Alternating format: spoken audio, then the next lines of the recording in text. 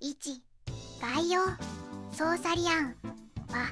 1987年より日本ファルコムから発売されたアクションロールプレイングゲームです。同社のドラゴンスレイヤーシリーズ第5作目にあたる1987年に PC8801M2SR 版が発売され、1988年に PC9801 や X1、ターボ、PC88VA などの日本国産パソコン各機種に移植されたほか、1990年にはメガドライブおよび PC85 換機、1991年に MSX2、1992年に PC エンジン、スーパー CD ロムロムなど家庭用ゲーム機や日本国外のパソコン機種にも移植された日本ファルコム聖ソーサリアンは大きく2系統存在する OPN 系 PC8801M2SR 版と PC9801 版が該当、 YM2203 OPN FM3 チャンタス PSG3 チャンで楽曲が奏でられ、ソーサリアンの CD は OPN 系で発売される。移植作もオープニングなどは OPN 系を基準にすることが多い。 OPNA 系 X1 ターボ版と PC88VA 版が該当する。 OPNA の基本構成である FM6 チャンタス PSG3 チャンで楽曲を奏でる。 PCM は使用していない。 X1 ターボ版と PC88VA 版は開発が同時に進められたことから、両方同じ音が鳴るようにチャネルの構成が組まれている。構成は同じであるが、同じ4オペでも音源が異なること、 PC メーカーが異なること、内部回路の違いなどで若干異なるサウンドとなる。また X1 ターボ版は FM ボードがオプションだったことを考慮して PSG バージョンも存在する。まずは日本におけるゲームのオープニングとして最高傑作と名高い PC8801M2SR 版オープニングを見ていこう。注目ポイントとしては YM2203 動画にて小城雄三氏がフロッピーディスクドライブのアクセスも含めた設計となっているとのお話がありました。例えば MSX や PC エンジン CD、ロムロムなどはディスク中は音楽が止まります。 PC8801M2SR などのパソコンはディスクアクセス中も音楽再生可能であり、データの小さい音楽を先に読み込み、音楽を先に再生開始し、そこからゲーム本体のデータを読み込むことができた。この間が独特の雰囲気を出す。フロッピーディスクドライブのアクセス音も今の YouTube などでは味わえないその雰囲気に欠かせない。環境音としてセットで当時は楽しんだ。また PC8801M2SR は8色しか使えない。当然スプライト機能などもない。ゲームデザインプログラム担当の木屋善夫氏による星を流しながら画像をにじみ出ししたりにじみ消ししたりする画面効果。星が多少画像を壊しても多分バレなかったと思うんですが、プログラマーとしてはそれが許せなくて必死になっていたという伝説。イース2パソコン版および PC エンジン版のオープニンググラフィックを全て描いた超越的なドット屋の天才山根ともお氏による 640×200 ドットカラー512色中8色のタイトル、そして小城雄三氏によるサウンド、この辺り注目ポイントです。お待たせしました。ソーサリアンのオープニングです。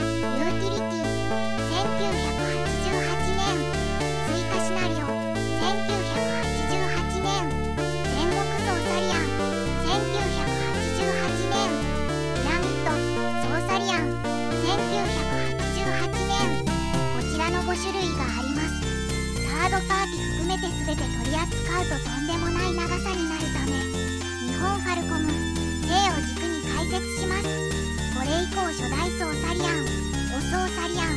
追加シナリオはピラミッドソーサリアンなどと表記します。ソーサリアン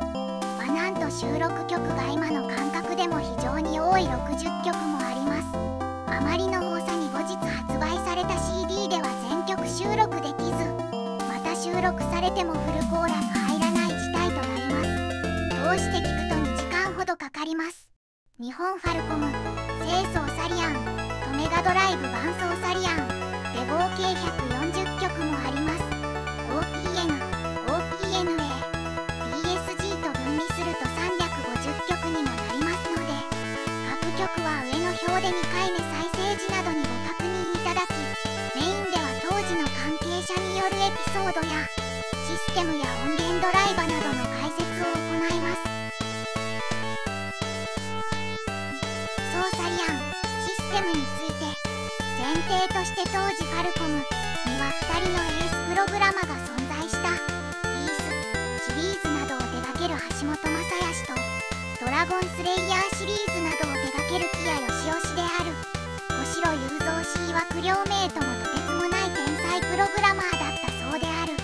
本作は今でも珍しい拡張可能なシステムとして開発された。一つは追加シナリオへの対応、もう一つはユーティリティディスクへの対応。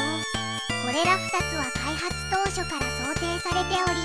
柔軟に対応できるようにシステムが作られた。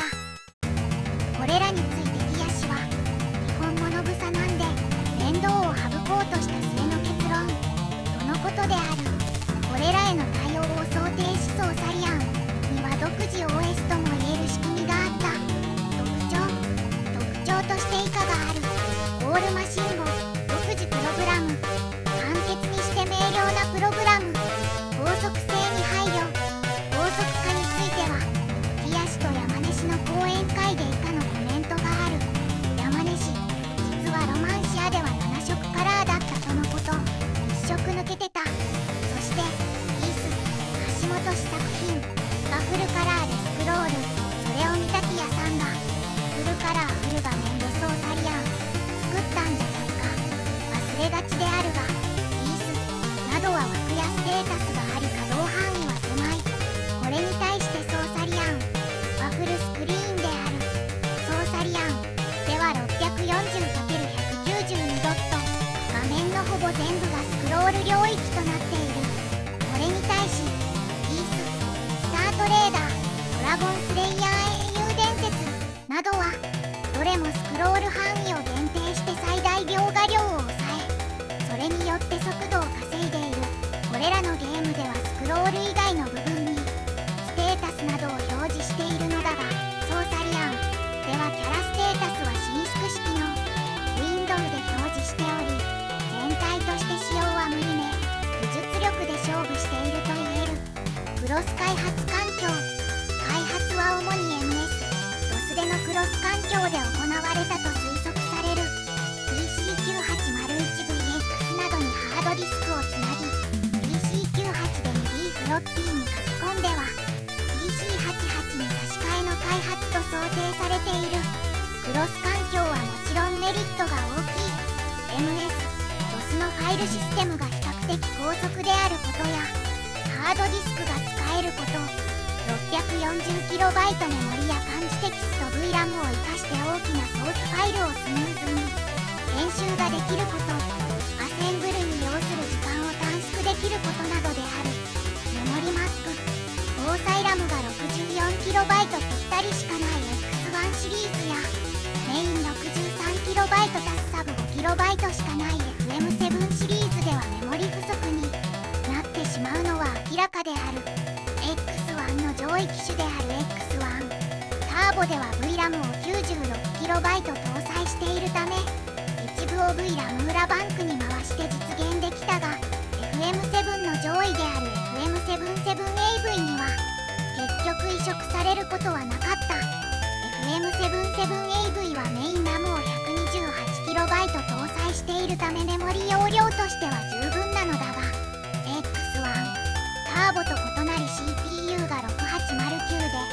全てのプログラムを書き直すリスクを考慮したためと思われる。メモリ利用についてはエンディングで例外措置が取られている。木屋氏の言葉で紹介するマルチウィンドについて、木屋氏、マルチウィンドウというのは背景を保存しておいてなんて話を聞いて、そんなのマルチウィンドウじゃない、本当のマルチウィンドウってのはとか思って作ったものでしたとの証言からも、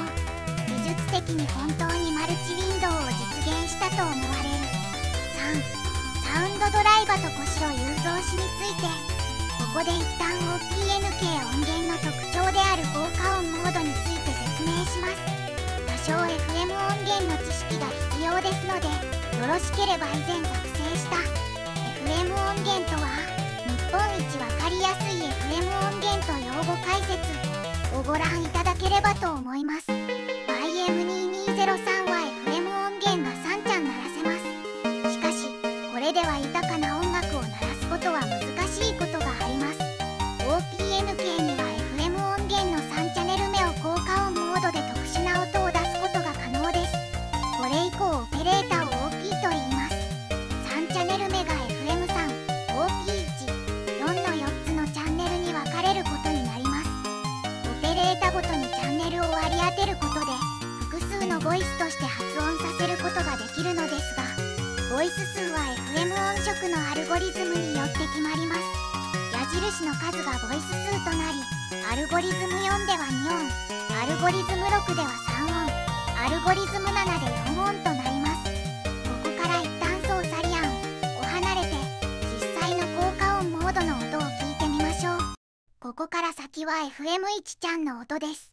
メロディ足すメロディディレイ、アルゴリズム4を使用した OP1、2でメロディ、OP3、4でメロディのディレイを鳴らすパターンです。直列の変調が2組あるので、ある程度音色の幅を残しつつチャンネルを1枠増やす使い方です。セブンスコード、4和音、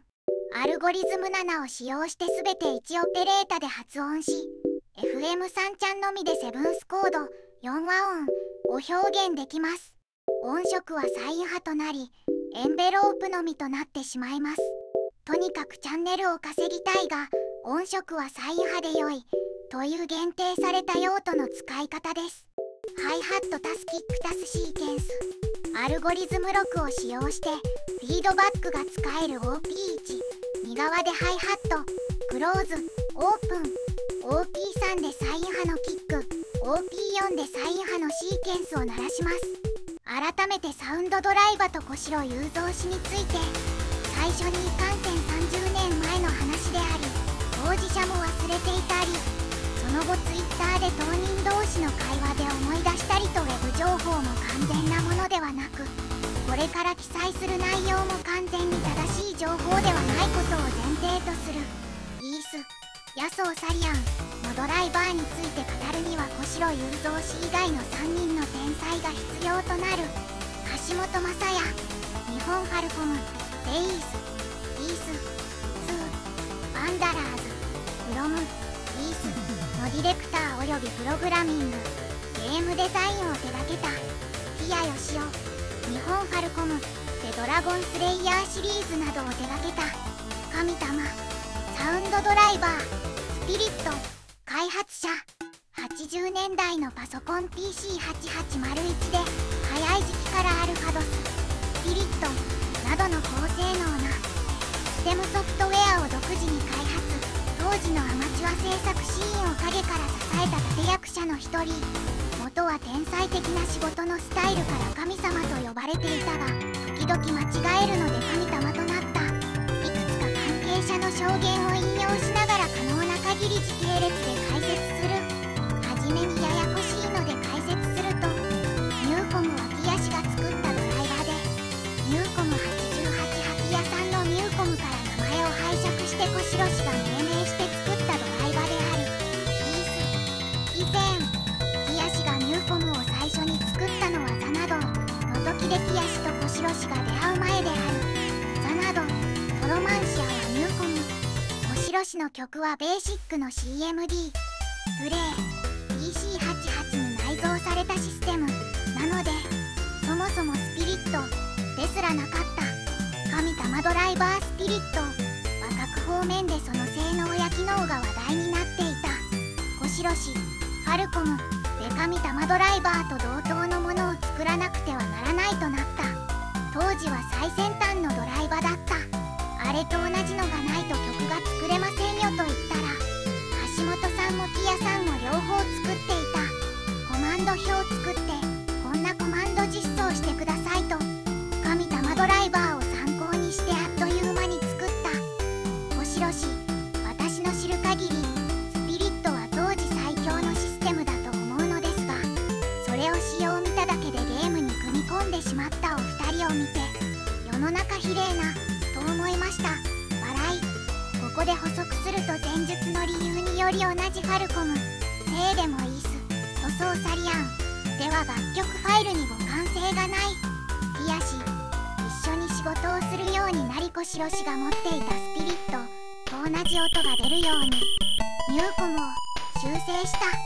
どんなに素晴らしい音を作ってもらってもそれを鳴らすドライバーがヘタレじゃ生かすことができないので必死だった。おかげでリソース CPU 使用率の約 30% をサウンドに取られてました。小城さんがすごいと思ったのは、彼のドライバーで鳴らした音と私のドライバーで鳴らした音が違うと彼が言い出した時でした。よく調べてみると60分の1秒タイミングがずれていたんですね。私には全く同じ音に聞こえていたのに、すごい耳だと感心したものでした。天才を目の当たりにした瞬間でした。小城氏、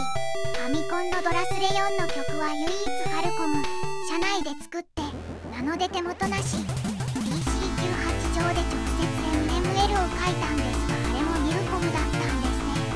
席は確か木屋さんのすぐ横だったかと。笑い。イースのドライバに関しては様々な情報があるが、橋本氏のドライバをベースにできたと推測される。小城氏がイースの音楽を作る際に橋本氏のドライバで作っていくうちに、だんだんそのドライバー上で出る音だけじゃ満足できなくなってきた。それで勝手にドライバーを改良した。これで一番災難を受けたのがプログラマーの橋本氏。その度ごとに新しいドライバーをプログラムに組み込んでいって、結局完成版のイースには3種類のミュージックドライバーが入っている。異色の人たちは泣いたそうである。ちなみにダルクファクトの曲が FM77EV 版だけロングバージョンであることを2018年初めて知ったらしい。打足感があっていけてないのでカットしたとのことである。ミューコム88誕生。小城氏、ファルコムのものとは別に自分で作らないと思った。橋本さん、木屋さんのアドバイスをもらいながらプログラムを作った。それでできたのがミューコム88。ソーサリアンの小城氏の楽曲はミューコム88で作られた。ほぼボツはなかったそうである。木屋氏はミューコムを回収しミューコム88と MML 互換を持たせた。当時 FM 音源と PSG で MML の記載に違いがあった。木屋氏、小城さんの MML コンパイラでは PSG の音色を E でエンベロープ指定してました。しかし私的には FM 音源の音色と同様アットで指定したかったんです。MML の E をコンパイラでアットに変換するようにしました。なので PSG も FM も MML データに大きな違いはないはず。木屋氏は PSG も FM 音源同様に音色データとして扱った。例えば PSG のエンベロープはミューコムでは16バイトの PSG 用音色データとして持っていた。このように整理すると、小城氏がミューコム88で楽曲を作ったことも正しく、それを納品しソーサリアンの中で動いていたのはミューコムとなる。その後小城氏のミューコム88はサウンドボード2に対応する。そのドライバーを作っていて同時に曲を作りたまっていたのがスキーム。自分の好きな曲を作った。当時流行っていたオーケストラヒットを使った。昔は曲先行だった。ゲーム側が合わせた。若干補足する。当時データの受け渡しは主にフロッピーで行われた。セガと小城氏が仕事を行った時はフロッピーと合わせてファックスで MML を送っていたそうである。音楽では耳コピという言葉があるが、ゲームでも映像を目で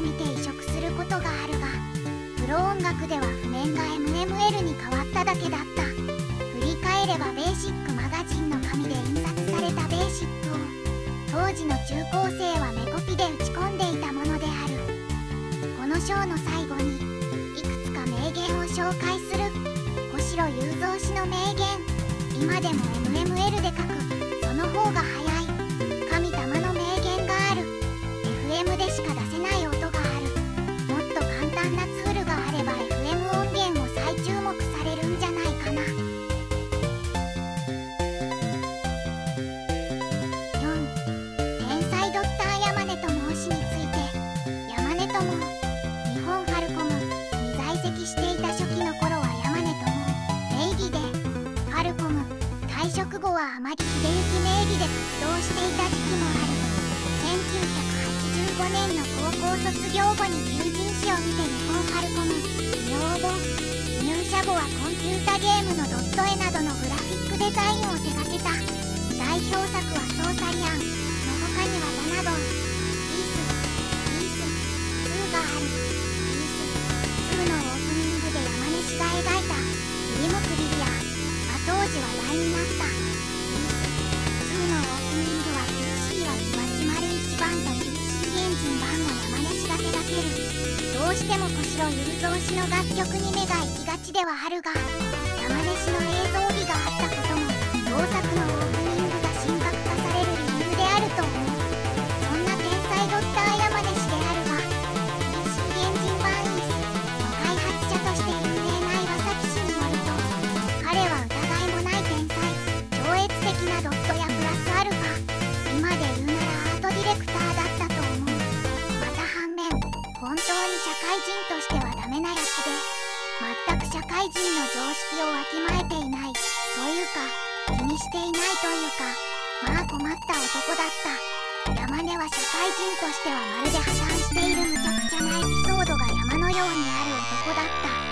電気代を払わずに電気が止められた時は、岩崎、金あんだから電気ぐらい払えよ。山根、銀行の野郎、俺が起きてる時に焼いてやがらないんですよ。おう、と全く話にならない。右手を拳に握り、何かというと、おう、というのが山根の癖だった。山根氏は遅刻が多かったので、帰国するごとに1000円貯金する貯金箱を作ったところ、あっという間に溜まりまくったらしい。そして会社のビルの上に引っ越すことになる。遅刻はなくなったとのことである。五十嵐氏、伊賀ちゃんのお便りコーナーの人が呼びに来てもらえるらしい。五十嵐氏に言わせると、山根さんがあまり遅刻するもので新人の僕が起こしに行くことに、山根氏に言わせると、俺は偉かったから悠々と寝ていると、ペーペーが起こしに来るわけですよ。で、ご苦労と言いながら降りたわけです。いやし、山根って言うと遅刻しか記憶にない。今でお二人の講演会で言われている。日本ファルコムで山根氏は、トラス歴やチーム、イース、橋本チーム、スタートレーダー富チーム、お仕事をする。山根氏、ファルコムに入って初めて組んだのが木屋さんになりますが、第一印象はおっかない人でした。他人を拒絶してるヤンキーのイメージが近いですね。当初は会話は必要最小限に限られ、私的な話はそれほどしていなかったと思います。富王ビルに移った頃は結構フランクになっていたようにも思いますが、私的には最後までおっかない人の印象はなくなりませんでした。木屋さんとのエピソードで語れるようなものを、遅刻貯金箱、倉庫冷房攻め、グラディウス暴行事件以外ではすぐ思いつくものはありません。また、これは最近になって再開した音楽の安倍さんから聞いた話ですが、とにかく山根さんの木屋さんからの扱いが見るに応えないほどひどくて、私のことを30年経っても思い出せたそうです。確か木屋さんの机で勝手にファミコンかなんかを遊んでいたらものすごいツッコミを食らったとか、そんな状況だったかと思いますが、私は新たに入社してきた橋本さんと組めば自由に作れると思って、ロマンシアの後に橋本さんとイースを作ることになるわけです。橋本さんと初めて一緒に仕事をしたのは太陽の神殿になりますが、橋本さんはスタッフの言うことをよく聞いてくれ、いろいろと盛り込もうとしてくれました。絵のデータやメモリ領域のデザイナーの要望をなるべく叶えるべく試行錯誤してくれましたことは当時からものすごく感謝していました。橋本さんはご自宅にスタッフを招いてゲームで遊ぶやらビデオを楽しむやらとてもフレンドリーなお付き合いをさせてくれました。加藤ビルの頃イース開発中か MSX2 のコナミの新作が出るたびに会社に2人で居残って徹夜してエンディングまでプレイしたものです。んなことしてるからイースが1パッケージに入らなくなってしまった気もしますが、トミさんはゼネラルプロダクツ上がりということもあって私にとっては3人の中で最も考えを伝えやすかった人でした。分かっていた上でそれをストレートにネタにすることをはばからない大阪芸人でもありましたので面倒くせえと感じることも多々あったりもしました。お互い結婚していなかったこともあって加藤ビルの近くにある居酒屋一休今も未だあるでよくお酒を一緒して愚痴を言い合っていたりしましたね。開発環境の違いで戸惑うことはほぼなかったです。木屋さんのツールは私にとってはデファクトスタンダードみたいなものでしたし、他のチームでも要望を出せばそれなりに応えてくれましたから、山根氏ソーサリアンバロマンシアと違ってシナリオごとにキャラ読み込みしなくてよいので楽っちゃ楽だった。山根氏木屋さんは最初に枠をかっちり固めてしまうので交渉の余地がないけど岩崎しかたる。山根氏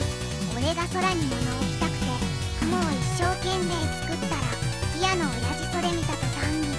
よし山根限界作るぞできるか。木屋の親父はドット屋のことなんか何も考えてないんですよ。おうと30年前に言っていたそうである。山根氏下絵はあまり描かずにいきなりドットを打っていた。当時のドットマップエディタはゲームごとに作っていた。山根氏のお気に入りはソーサリアンのエディタだったそうである。山根氏640、200、発色はつらかったのでコンシューマが嬉しかった。そもそも PC は発色で200ラインでアスペクト比も縦長なのでとてもつらい。コンシューマは天国です。8ビット PC 時代のドットは200ライン基本でアスペクト比が特殊でつらかった。コンシューマーゲームになってその制約がなくなってとても楽になった。その後しかしスタートレーダー完成直後日本ファルコムを退社する。山根氏がファルコムを辞められた理由あまり評価されている気がしなかったからスタートレーダーは中途半端になっちゃいました。その後当時ハドソンでリース版2 PC エンジン版を制作していた岩崎弘正との出会いをきっかけに以後は他社で主に PC エンジン用ソフトを幅広く手掛けた。 PC エンジン以降の山根氏の活躍は岩崎氏の書籍が詳しい。小城雄三氏退社後のファルコムサウンドを支えた石川美恵子氏大妻女子大学短期大学部卒業。1987年に日本ファルコムに入社しイース、ソーサリアンなどの作曲を担当。1980年代後期にはパソコン雑誌にたびたび顔出しし広告塔としての役目も果たしていた。小城雄三氏の退社後は同社のサウンドチームであるファルコムサウンドチーム JDK の初代リーダーを務めたが1997年に発売されたソーサリアンフォーエバーを最後に同社のサウンドスタッフを引退。その後同社のゲーム開発の総括的立場や広報活動に回っていたが PSP 版グルミンでサウンドスタッフとして復帰した。現在は日本ファルコムの取締役デザインユニット部長。ソーサリアン初代においても何割か担当との記述もあり今回未確定とされる楽曲は石川氏による楽曲と予想される。小城雄三氏在籍時の頃から非常に優れた楽曲を提供されており小城雄三氏退社後は一時期はほぼ全ての楽曲を手掛けた。ソーサリアンもユーティリティ以降は石川氏の作品である。日本ファルコム入社の経緯短大を卒業してしばらくバンド活動とかやってました。おもちゃみたいなリズム、ボックスやゴルフの薄いキーボードで4トラックのレコーダーに録音して、女の子2人の打ち込みユニットみたいなことをやってたんですよ。何かのオムニバスに曲が収録されたりもしたんですけど、写真を見ると恥ずかしい思い出です。笑い。入社は1987年ですね。デビュー作はイースの街の曲です。3音16小節で松田聖子が歌いそうな曲を書いてで、開発スタッフに言われたんです。まだ MML はわからないので、楽譜を書いて誰かに打ち込んでもらって、それがパソコンから流れた時に周囲のスタッフが立ち上がって「いいねー」って盛り上がってくれたのをよく覚えています。イースはその時点で曲がほぼ揃っていたので、この後は打ち込みを勉強しながらお店番したりデバッグしたり、もっともあまりにもゲームが下手だったので、入社後1、2週間でデバッグは禁止されちゃいましたけど、笑い。プログラムにも挑戦しましたが、3日で向いてないって分かりましたね。どういう経緯で作曲を志すように？物心つく前から音楽が好きだったみたいですね。小さい頃はディズニーやアニメソングなどのそのシートを小さなポータブルプレイヤーで一日中ずっと聴いてたらしいですよ。聴いていればおとなしい子だったとか、ゲーム音楽は鳴って当たり前を目標にしていたんです。むしろ鳴らさずにはいられないくらいのものですね。ファミコンとか FM 音源の頃は音がしょぼいからって理由でサウンドを切られちゃうことが珍しくなかったんですが、それが悔しくて、当時はたとえ PC9801 のビーク音でも曲を鳴らしておきたいと思わせてみせるって一生懸命やってましたね。普通ビーク音なんて耳障りだから切られるだけなんです。効果音が入ったら音楽途切れちゃうし、でもそうなってもちゃんと聴けるように効果音を短縮したりとか、いろいろ気合い入れてましたね。これはお客さんにも好評でした。そうやって普通の環境音であることを意識する一方で、ファルコム音楽三原則の思わず口ずさんでしまうメロディという縛りもあるわけです。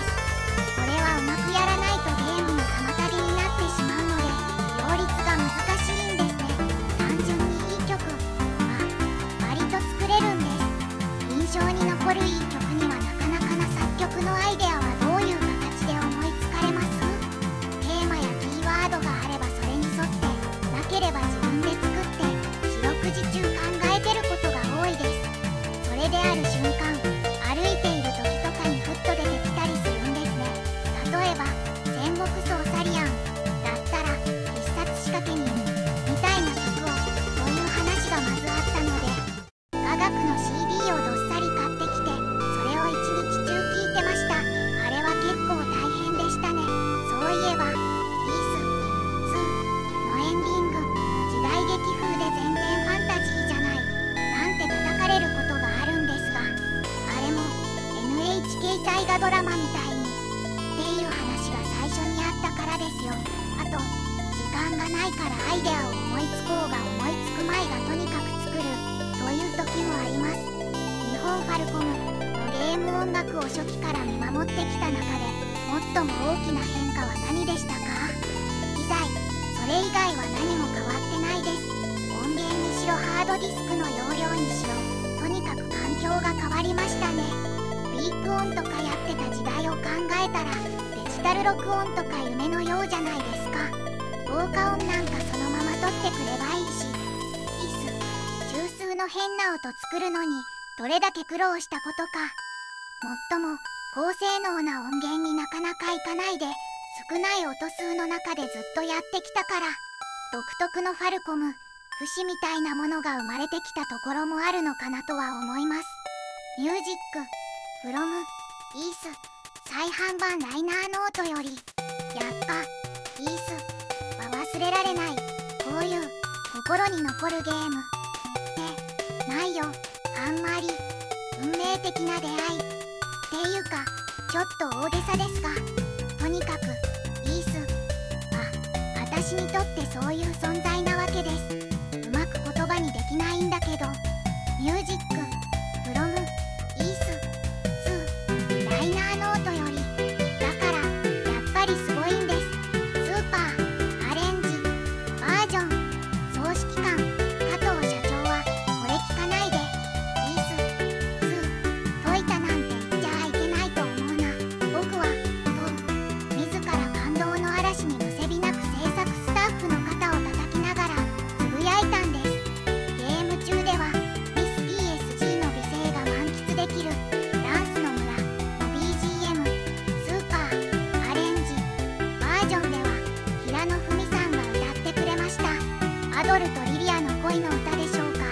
苦しい戦いを終えたアドルのための女神からの贈り物でしょうか。もしかしたら共に冒険してきた親愛なるあなたへのアドルと、そしてイースの国からの声なのかもしれないね。ミュージックフロムソーサリアンライナーノートより、これらの BGM は4オペレータ8アルゴリズムを持つ FM 音源用 LSI YM2203 3世と PSG 音源3世によって演奏されています。音源としては最低レベルの LSI をフル活用した音色と LFO、EG などを駆使して作られた曲たちは現在のパソコンサウンドの頂点に立つものであります。これらを原曲のまま収録したオリジナルサウンドトラックはゲームフリークの必須のアイテムとして、またパソコンサウンドの入門書としてご満足いただけるでしょう。最後に民普及でレコーディングしてくださいました難波博之氏はじめスタッフの皆様、参加ミュージシャンの方々、ゲームミュージック2としても名高いソーサリアン、プログラマー木屋義岡長、そして本企画の発案者加藤正幸社長に心よりお礼申し上げます。ドラゴンスレイヤー英雄伝説ライナーノートより、作曲家にとっても演奏終了の瞬間は重要だ。自分の作品に対する評価が下される瞬間である。作曲家はこの際の地の瞬間を迎えるために曲を書き上げると言っても言い過ぎではないだろう。ゲームミュージックが特別な場合、オープニングエンディングなどの特殊なイベント用のゲームミュージックを除いて永遠に繰り返される。完結することが許されない宿命を負った音楽だからだ。しかもゲームミュージックは作曲者の意図とは無関係に、曲のどの部分であっても必要とあらば即座に演奏を中断し別の曲へと連結されていく。ゲームミュージックの運命はゲームシステムとゲームユーザーのテクニックに決定される。何十分も何時間も繰り返しなり続けなければならなかったり、イントログも終わらないうちに葬り去られたり、そこには演奏終了の地の静寂は存在しない。もちろん作曲家の思惑など介入する余地はない。とすれば鑑賞者はいつどこでゲームミュージックの価値を判断するのか。作曲者は何を目指して作品を作り上げるのだろう。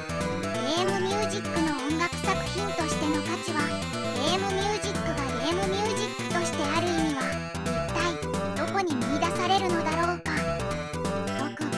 天才プログラマー木屋義雄氏について、専門学校卒業後自動車整備士をしていたが PC6001 と出会い、趣味でプログラミングを始める。そして制作したソフトを当時アップルの販売代理店だった日本ファルコムへ持ち込み、その中のいくつかが商品化されて発売された。雑誌投稿プログラムのコンピューターザ・ゴルフを FP1100 に移植しないかと声をかけられた。それまで FP1100 は触ったことがなかった。貸してもらえるということで受けた。ドラゴンスレイヤーは自宅プログラミングで作った。本人にはそれほど大きくないプログラム。日本ファルコム入社後がザなど同シナリオ2ロマンシャドラスレファミリーと続く。以降木屋氏と山根氏講演会での木屋氏の発言より、ソフトが年末発売だったのはボーナス合わせ、移植版が初夏だったのもボーナス合わせ。ファミコンは出た時から持って遊んでいた。ハイドライドは1&2度もに遊んだ。イースファミプレイ X68000 はメーカーがブラディウスを移植するのを見て戦わない方針に、あまりいい機種で作っちゃうと既存機種で作るのがつまらなくなる。パノラマとは会う人会う人酷評された。自分の中では消し去りたい歴史だなど、マス打ち上のバランスは一応とっていたけど、その頃まではあまりゲームバランスについて考えていなかった。ザなどの頃は月給15万、ボーナスは気分だった。パノラマとはゲームを作るのが楽しくて作っていた。バランスについては全然考えていなかった。木屋氏ザなど X1 の時はシャークさんから技術提供があった。ドラゴンスレイヤーは最初ドラゴンゾーンというタイトルだった。ドラゴンスレイヤーの危なそうなデザインについて当時は全然気にしていなかった。タモリさんは富士通さんの反則の消しゴムの絵を見ながらドットを打った。進行内藤さんはライバルでしたか？木屋氏直接何か競ったりできたりはしない。会った時にはプログラマ同士話が合う。ここで内藤氏のコメント。木屋さんに対して意識はしていた。ただ私から見て木屋さんは天才だったのでとてもおこがましく、負けたくない気持ちがないといえば嘘になりますが、少なくともプログラム技術では到底かなわないと思っていました。 NEC さんは 88SR の時ザなど AX1 に先を越されたので自作ではぜひとお願いがあった。ロマンシアは実験作、あえてオンメモリの限界に挑戦。ザなど以降市場が非オンメモリなゲームばかりになったので実験の一つとしてオンメモリで作ったドラスレファミリー PC98 とつなげてロムの読み書きができるような開発環境を作った。ドラスレ4のスタッフロールは最初実名だったがナムコにダメ出しされてペンネームに変えさせられた。ソーサリアン 88VA 版は NEC から開発用マシンや資料を提供してもらったので恩返しに作った。ロードモナークにスタッフロールがなかったのはイース3以降ダメということになったかららしい。ファルコムを辞めた理由はドス V やウィンをやりたいと言ったら会社潰す気だったらやってもいいと言われて、質問家庭用ゲーム機での開発でパソコン向けとは違ったご苦労などのエピソードはございますか？木屋氏 PC 用の開発もゲーム専用機も当時はアイスなど高価な機械を使用しておりましたので特に違いは感じませんでした。ただ生産ロットの単位が大きいのでバグを仕込んでしまうと損害が大きく、その辺は慎重にならざるを得ませんでした。質問当時のクリエイティブの根源と今のゲームクリエイティブにアドバイスしたいことがあればぜひお聞きしたいです。木屋氏そんな偉そうなものはないです。ただ仕事としてとか知名度を上げたいとか稼ぎたいとかではなく自分が作りたいものを作っていただけですので。日本ファルコムにおける木屋作品はドラゴンスレイヤー以降ドラゴンスレイヤードラスレシリーズと総称され、ザなど以降は発売順にナンバリングが施されたサブタイトルが付けられている。なおロマンシャは発売当時は3でなくドラゴンスレイヤージュニアだったがドラスレファミリー発売時に改めて3になった。またドラゴンスレイヤー英雄伝説は当初ナンバリングが外されていた。なお木屋氏の退社後にリバイバルザなどや新英雄伝説などリメイク作品や派生作品が発売されているが、これらはドラゴンスレイヤーを冠していない。以後多くの作品でプログラマ兼ディレクターを務めた。風の伝説座などの開発を最後に同ソフトの発売を待たずして1993年に日本ファルコムを退社し日本アプリケーション現クレアンスメアードへ入社した。現在はクレアンスメアードの取締役 CTO 兼オンラインゲーム本部長である。2007年より日本ファルコム都電勇者との共同企画 MMORPG ソーサリアンオンラインのアドバイザーに就任した。6木屋氏によるソーサリアンのエンディングと音楽木屋氏のツイッターからの抜粋です。今から考えると無駄な努力。ソーサリアンのエンディングでゲーム画面のままスタッフロールを重ねてスクロールさせてた。背景に星まで流してプログラマーが見ればどうやってるんだなんて思う人がいるかもしれないけど普通の人は何とも思わないよな。なんか独りよがりだったかななんて今更反省していたもので、ファンからのエンディングの演出に関する絶賛の声に対して演出とかで褒めていただいた記憶がなくてかなり嬉しいです。ありがとうございます。本的にはメインメモリー上で重ねて VRAM に転送かな。ゲームも終わって最後これが終われば固まるだけなのでエンディングを実行するのに必要な最低限のメモリー以外を全て画像用のバッカにしてました。そう考えるといい時代だったんですね。タイミングや出し方、消し方までプログラマーが好きに作れましたから、今ならいやもうだいぶ前からですかね。プログラマーはクリエイティブデザイナーという人たちに言われた通りに作るだけになっていますし、エンディング曲についてエンディングの曲が2曲上がってきて1の曲の方がいいんだけどでも2の曲をボツにしたくなくてしょうもないこだわりだったんですね。星を流しながら画像をにじみ出ししたりにじみ消ししたり、星が多少画像を壊しても多分バレなかったと思うんですが、プログラマーとしてはそれが許せなくて必死になっていたという。画面見ながら2の曲を聴いていたらなんか背景の画像が邪魔だなぁなんて思って消すようにしたんですよね。いきなり消すのも寂しいのでちょっと間を取りましたけど、そうそう、そこにも文字はちゃんと残して背景だけをにじみ消しするっていうプログラマーの無駄なこだわりがいかがだったでしょうか。ソーサリアンはとてつもない天才たちが集結して作られた。現代水準からするとゲーム中の発色表示の評価は難しいかもしれないが、ドット絵とそれを表示するプログラム技術と音楽の天才たちが作るオープニングとエンディングの美しさは今見ても色あせず、ゲームの歴史で最も美しいオープニングとエンディングと断言できる。多くのユーザーにとってソーサリアンは他のゲームとは違う、30年経っても忘れられない特別な存在であると思う。当時10代の頃は意識しなかったシナリオごとに年を重ね世代交代するシステム、今になって時間の流れの速さを実感し次の世代につなげていく立場になり、